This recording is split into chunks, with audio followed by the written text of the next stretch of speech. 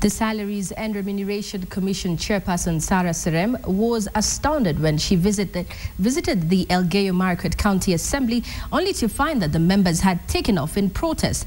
The members of the Elgeyo Marakwet County Assembly claimed that Serem and her commission have not addressed any of their grievances, which included a salary increment. Serem, however, met with Governor Alex Tolgos before addressing the media at the governor's office. You ready?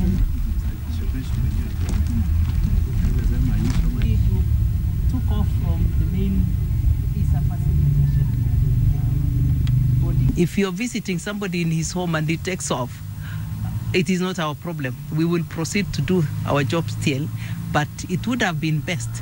If they have a problem, how do you solve? Do you solve by boycotting? You solve by sitting down and say, I have this problem, you haven't solved it.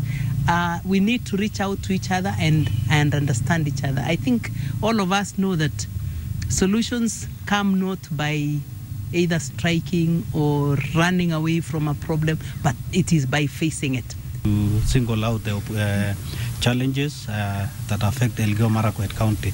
And I think one of them is the issue of transport. As you all know that the infrastructure in Elgeyo Marakwet County is dilapidated, and I think today we've had a chance to discuss this.